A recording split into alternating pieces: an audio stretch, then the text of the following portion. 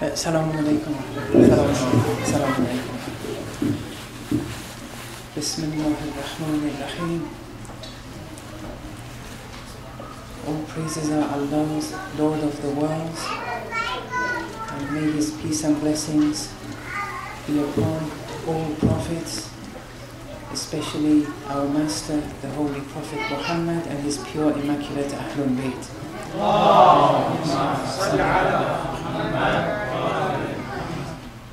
We've been discussing some of the philosophies behind the month of Ramadan. And during the last 1 or 2 nights, we said that this is a divine invitation. An invitation to Allah subhanahu wa ta'ala. An invitation to acquire proximity to Allah subhanahu wa ta'ala. In order to acquire this proximity to God, one has to tame one's animal dimension.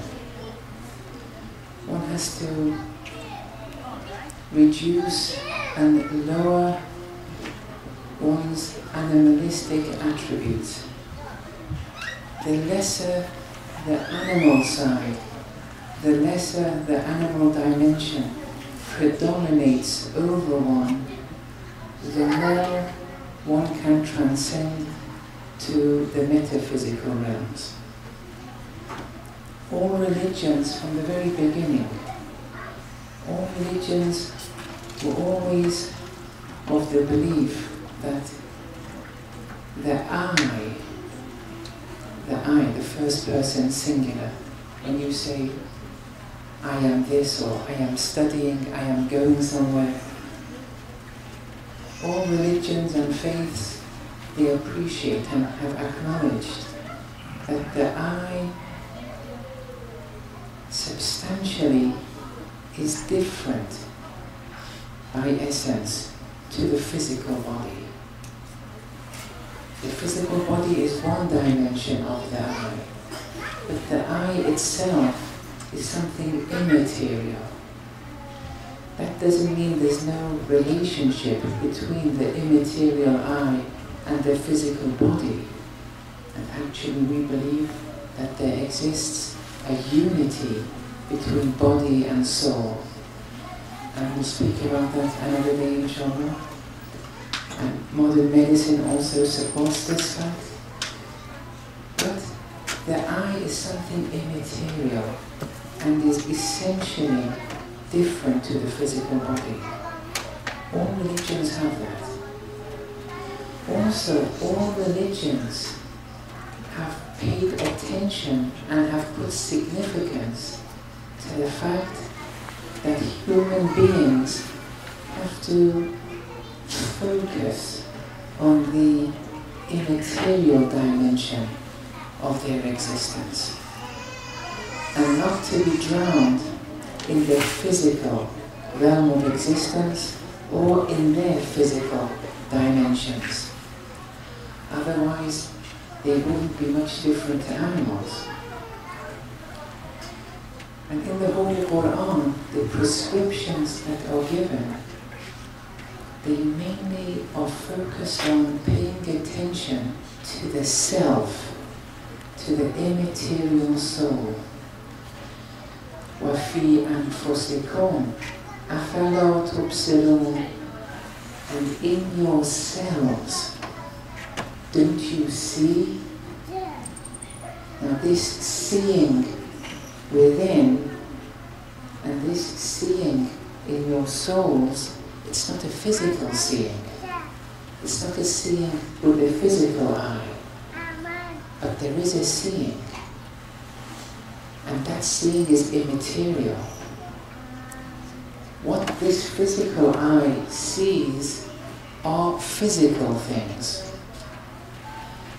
But if we want to witness and see immaterial truths of ourselves and immaterial truths of the cosmos, that requires a seeing other than the physical seeing.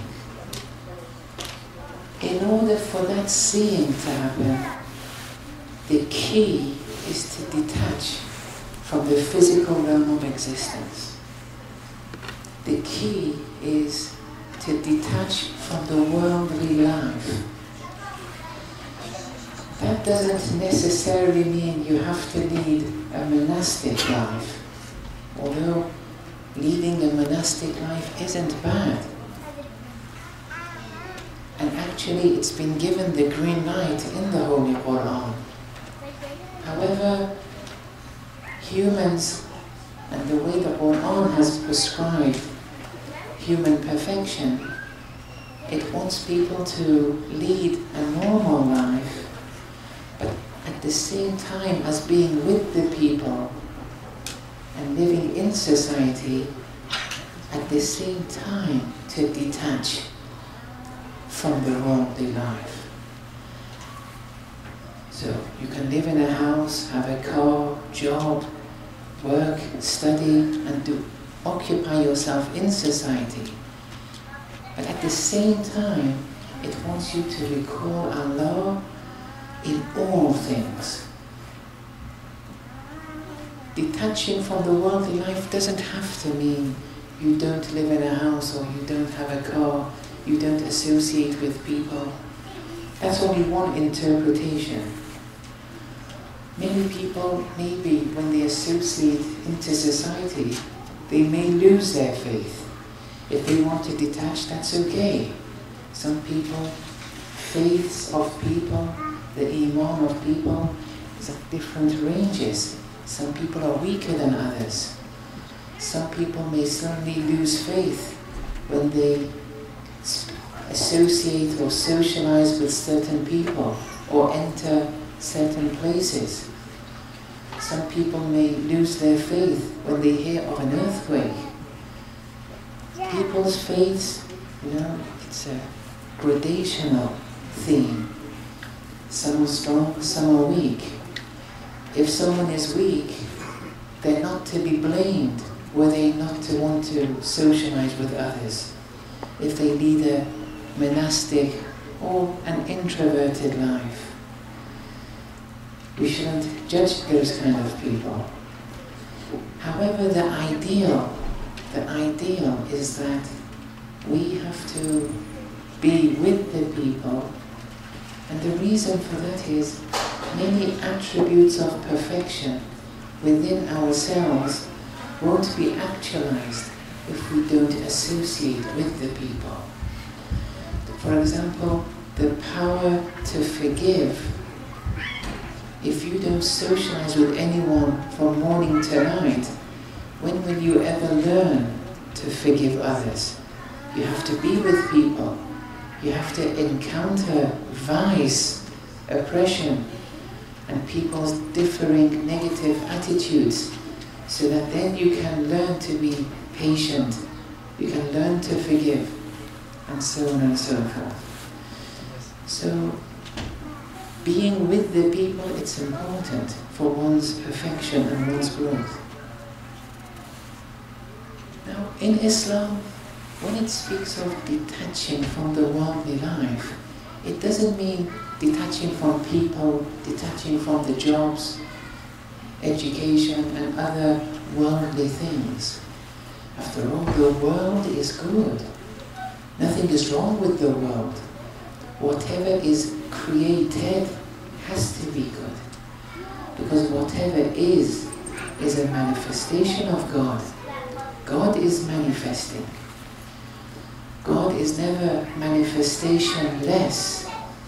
Whatever is Him in dimension. كُلَّ يَوْمٍ هُوَ فِي شَأْنٍ.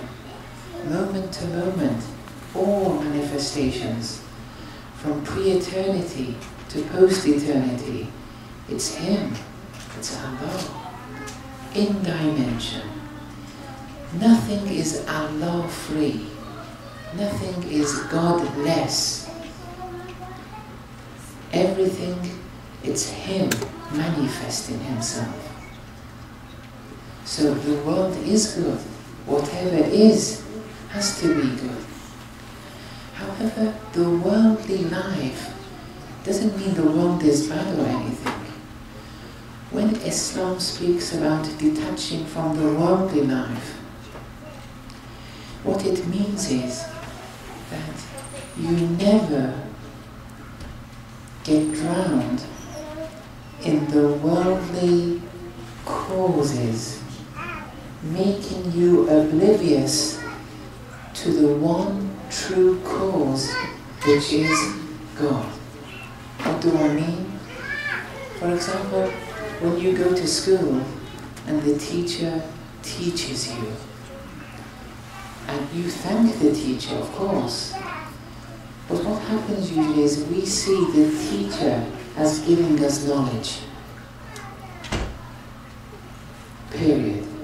Whereas it's God who is giving us knowledge. God is the true cause. But we see the physical causes, the teacher for example, and that makes us oblivious to God. Otherwise the teacher isn't a God less existent. Whatever exists, it's God full. Whatever is wholly dependent on Allah. Knowledge without Allah, it's not possible. When our belief in God is that He is absolute perfection, there's no room for limitation anymore. He is absolute perfection in all areas: knowledge, power, life, and all other attributes. Any attribute of knowledge, power that we see in this world, it's a manifestation of the manifestations of that absolute perfection. That existence, pure existence, which existed pre-eternally and will exist post-eternally, which is infinite, not limited by time or place. But we see the teacher as the cause. Or for example, when we go to the grocery and we thank the grocer, we see the grocer as the source of sustenance. And it's okay to thank them. But detaching from the worldly life means don't be oblivious to the fact that it's Allah who is providing sustenance. Don't get detached, don't get attached rather to the grocer. Don't get attached to the teacher. Don't be oblivious to Allah subhanahu wa ta'ala. Or when you put the alarm on in your car, don't see the alarm device as that which is protecting your car. It's God who is the protector. If you analyze all the events that you face on a daily routine, from when you wake up and brush your teeth until you go and sleep, the thousands of causes, worldly causes, that you encounter in this world, if you look at those causes in and of themselves, you become attached to them, to these worldly causes. And that makes you oblivious to Allah subhanahu wa ta'ala.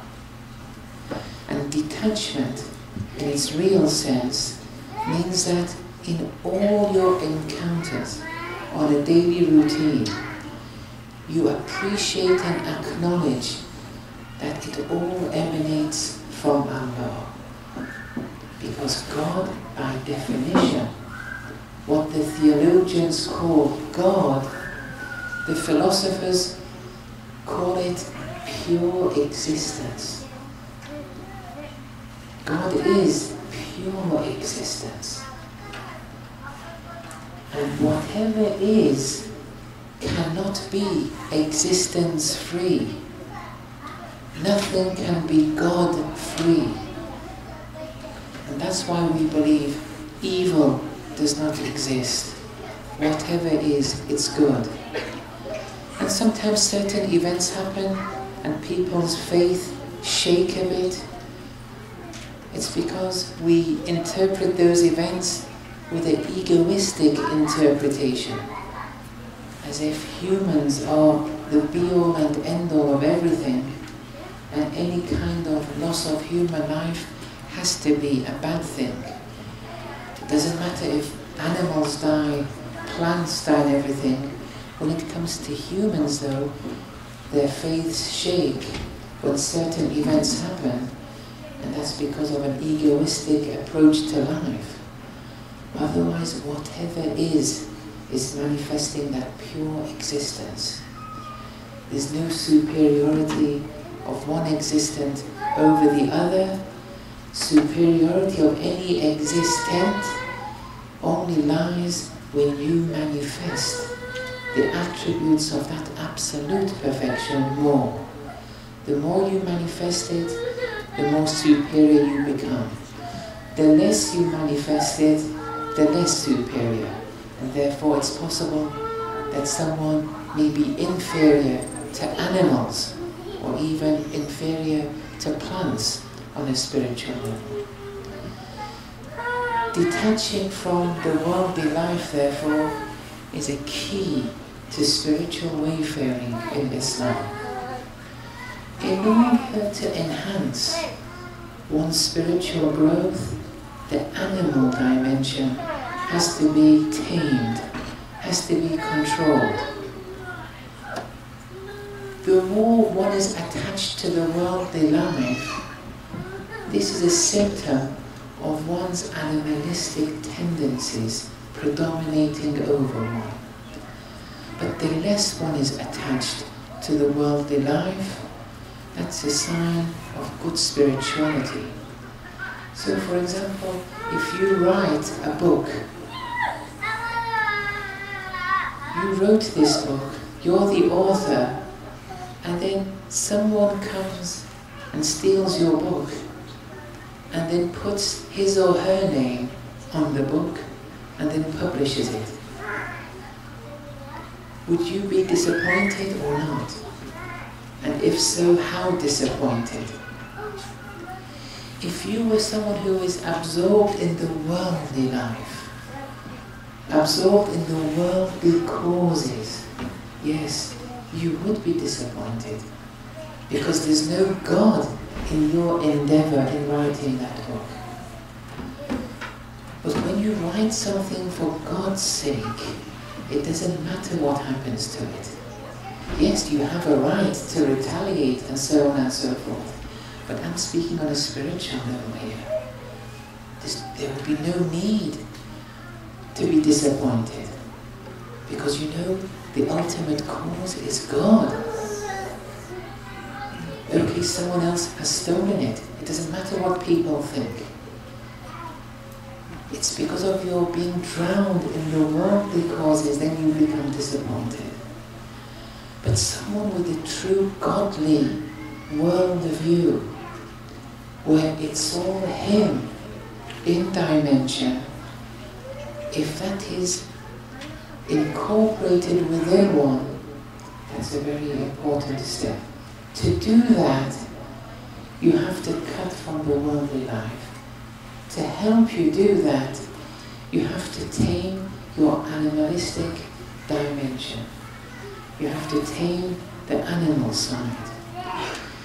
In the holy month of Ramadan, although this philosophy exists throughout the year, but in this month in particular, it's a month of training the soul.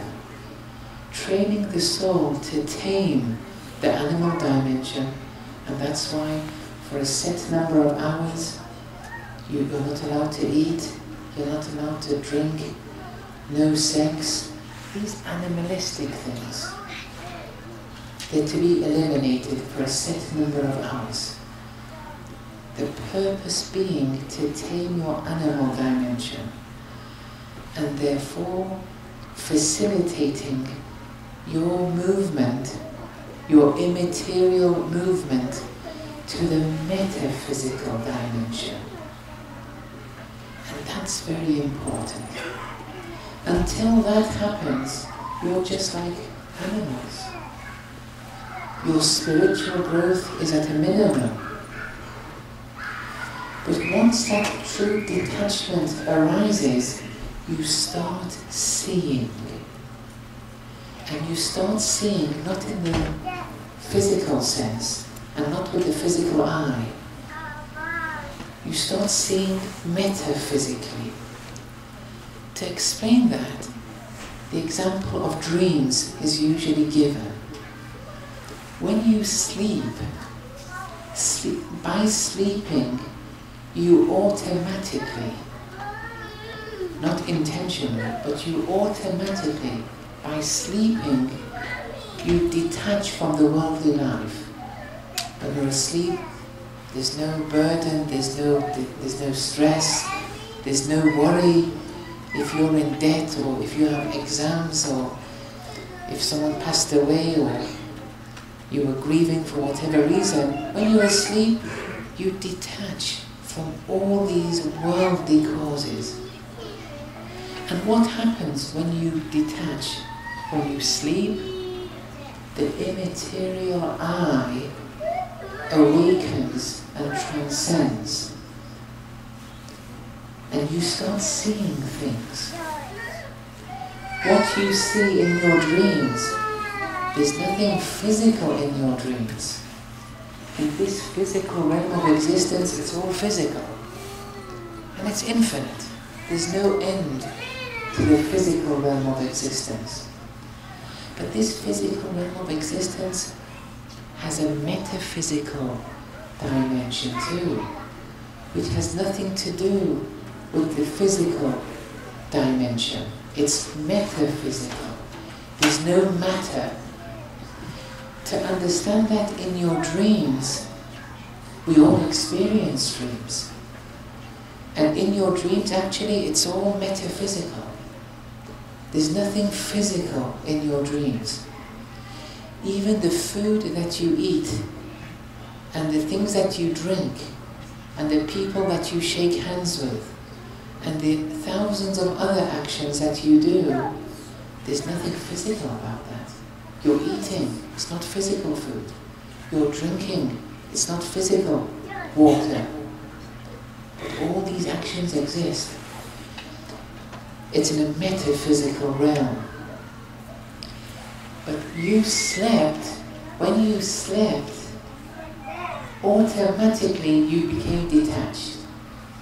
And when you became detached, the soul now starts seeing immaterial truths.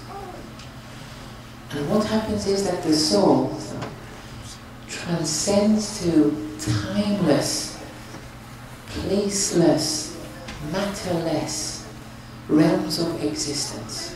The soul transcends. Be you Muslim or non-Muslim, it doesn't matter. Everyone undergoes this reality. And on sleeping, since you've detached from the worldly life, the soul now ascends. Ascends not to another physical place, ascends to immaterial realms of existence. The purer the soul, the data that it becomes a recipient of when it transcends to immaterial realms of existence, the purer the soul, the clearer the messages will be. And this is something which is an important goal in Islamic spiritual wayfaring. And the key is detachment from the worldly life, but not when you're asleep. When you're awake, you detach from the worldly life. Because when you're asleep, it happens automatically. Even though in Islam, Islam wants to make humans out of you. If you sleep like animals sleep, a biological sleep, then that's not going to be much of an endeavor. But Islam comes and gives a protocol of action. When you sleep, recite certain supplications. when you sleep, recite certain verses of the Holy Quran. When you sleep, do the wudu, the ceremonial ablution, before sleeping. All this is in preparation for this sleep that you want to do. Because in your sleep, a pure soul will ascend purely and receive knowledge purely. So in Islam, even in your sleep, the aim is to acquire knowledge directly from Allah, rather than from the pulpit or the teacher. And we spoke about that yesterday. In the Holy Quran, there are many stories which highlight this reality. One is in relation to Lady Maria, Lady Mary, alayhi salam, peace be upon her. Here, Lady Mary, in the Quran, there's one story where she, as a result of her detaching from the people, the Quran then speaks of فَتَمَثَّلَ لَهَا بَشَرًا سَوِيًّا, that in unity with her, Archangel Gabriel appeared in unity with her, before her. Archangel Gabriel appeared as a well-proportioned, perfect human being. Now this is an apparition, it's a tamathul. It wasn't a physical reality. Archangel Gabriel isn't a physical reality, he's an angel. This angel appeared before Lady Maria as a human being, but it wasn't physical. Because of her piety, because of her chastity. After all, Lady Mary was ma'soom. She was infallible. And she never married, and she was never touched to the very end. Why is there reason to marry when there is no man who is of her spiritual caliber? After all, marriage in Islam, it's a holy endeavor. You marry to get closer to Allah. That's the philosophy behind permanent marriages. It's to get closer to Allah. That's why when you want to marry, there are certain prerequisites and criteria. But if your spirituality is going to be compromised by marrying, there's no need to marry. Lady Mary was ma'soom, she was infallible. There was no man of her caliber, save for her son, Prophet Jesus alayhi salam, peace be upon him. But she wouldn't marry, and she never married until the very end. She was infallible.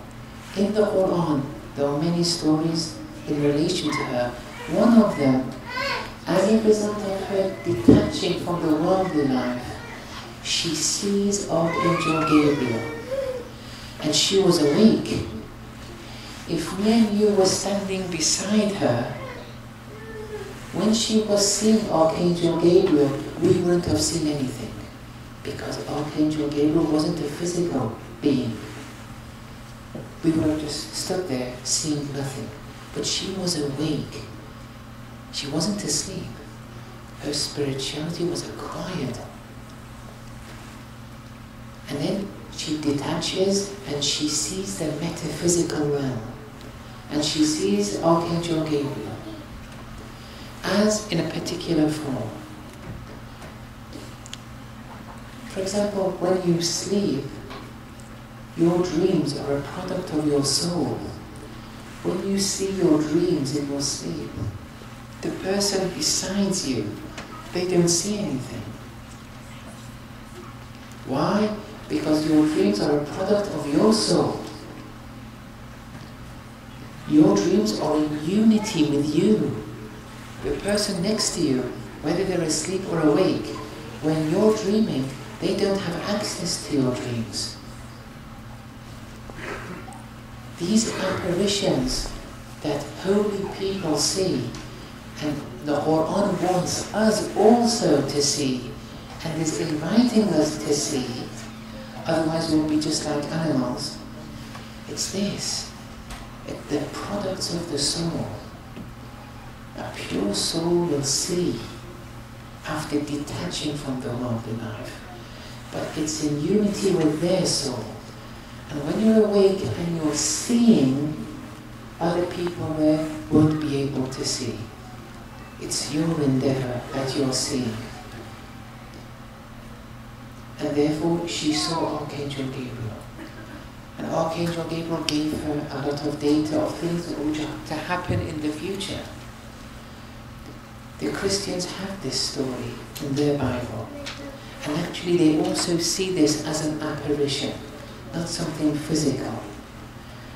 We too believe that, although there are some Islamic theologians who believe it was a physical reality. But that's not what the Urafa, the mystics, believe. This was an apparition. And there are many stories in relation to Lady Mary. Each of them deserve a lot of significance and attention. The whole philosophy of the Friday prayer that Muslims have, it's all indebted to burdens that Lady Mary underwent on a Friday afternoon. And these Friday prayers that we have, it's in remembrance, partly, of such a holy lady. In any case, the Quran puts attention and emphasizes that we have to pay attention to our immaterial dimension. This is important. But we can't focus and